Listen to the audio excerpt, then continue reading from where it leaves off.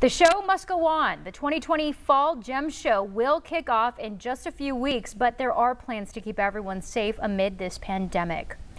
Before entering the show, you are required to get a temperature check. Masks are required and sanitizing stations will be around everyone. It is required to social distance. Tucson City Council member Steve Kozachik says the show didn't have to be approved, but is expected to follow those CDC guidelines.